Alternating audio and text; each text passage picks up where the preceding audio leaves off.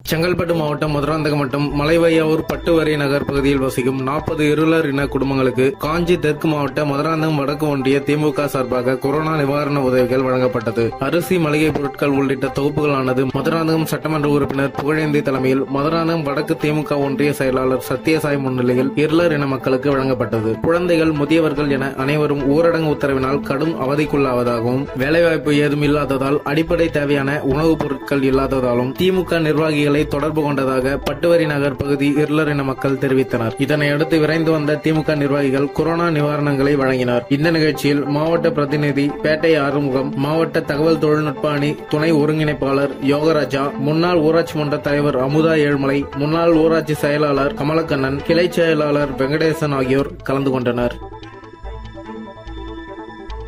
உதவி செய்ய வேண்டும் என்று கழக தலைவர் தளபதி அவர்கள் ஒன்றிணைவோம் வா என்று அழைத்தேன் பேரில் இன்றைக்கு மதுராந்தகம் தொகுதி மதுராந்தகம் வடக்கு ஒன்றியம் மலைவையாவூர் மாம்பட்டு கிராமத்தில் சுமார் 40 இருளர் குடும்ப மக்கள் வறுமையால் வாடினார்கள்.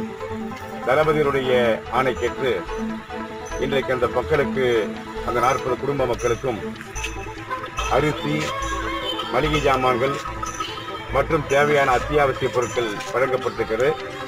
கழக தலைவர் மரியாதைக்குரிய தளபதியுடைய ஆணையேற்று இதை நிறைவேற்றிருக்கிறோம். எங்கள் பணி மேலும் தொடரும் என்பதை தெரிவித்துக் கொள்கிறோம்.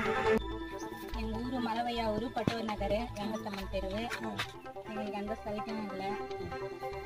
கொரோனாவையால் ரொம்ப பாதிக்கப்பட்டிருக்கோம். வேலை வெட்டி இல்லாத எம்எல்ஏ வந்தார், அரிசி பருப்பெல்லாம் கொடுத்தாரு.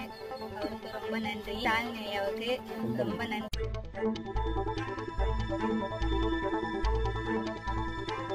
உங்கள் பகுதி செய்திகளை உடனுக்குடன் தெரிந்து கொள்ள நம் சேனலை சப்ஸ்கிரைப் பண்ணுங்க. இந்த வீடியோ உங்களுக்கு பிடிச்சிருந்தா உங்க ஃப்ரெண்ட்ஸுக்கு ஷேர் பண்ணுங்க, லைக் பண்ணுங்க. நன்றி.